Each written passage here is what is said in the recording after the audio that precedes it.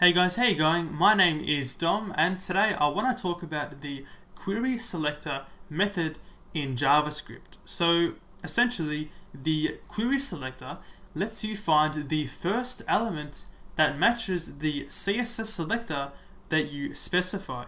So basically it lets you find HTML elements. Now we're going to see how this thing works with an example. So we have this h2 heading tag here with an ID of title. In the browser, we get that right there. So now I'm going to use JavaScript and the querySelector method to actually reference this whole element within the JavaScript code. So let's start by defining a new constant and calling this constant something like page title. Okay, this will be equal to the return value of the querySelector method, and we're going to call this method on the document. Okay, so I'm going to say document.querySelector. Okay, inside here I'm going to pass in the CSS selector to search for. Alright, I'm going to pass in h2 inside here.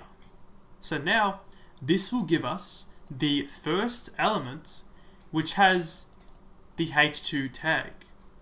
So now if I was to console.log the page title right here, okay, if I save this, go in the browser and then refresh here, we get that in the actual console output. So we've found the element, okay? So it's given us the first element with the h2 tag, that one right there. Okay, if I was to make a new h2 tag above this one and call this something like new heading, alright, if I was to then save this and refresh the browser, this time we get a new heading in the console. So that is now the new first h2 tag. This is a CSS selector, which means we can actually pass in most of the normal CSS selectors inside here, if not all. So I can actually go inside here and say hashtag title. Okay, so that means find the first element with an ID of title. That hash means ID, so the first element with an ID of title. In this case here, if I save, we should now once again see that in the console. Okay, so it's finding that title ID right there. Alright, now we can do the same thing with classes, for example.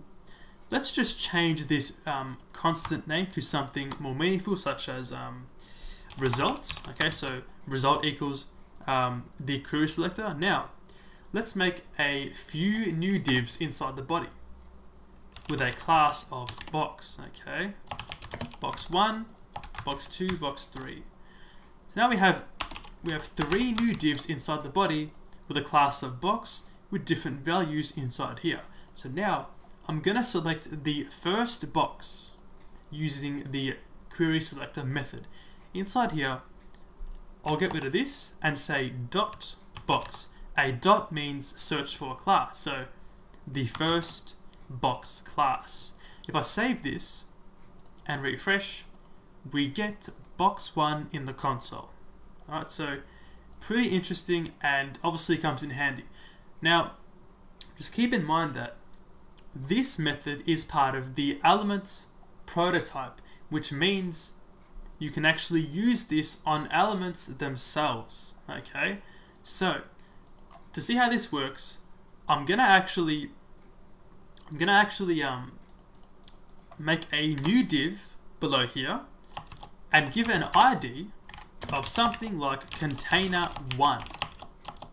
Okay, so now inside here, I'm going to just copy one of these boxes and put it inside there and give it a new name, something like container1 and then box1. Alright, get rid of all that and make a new container down here. Okay, container2 and then container2 box1.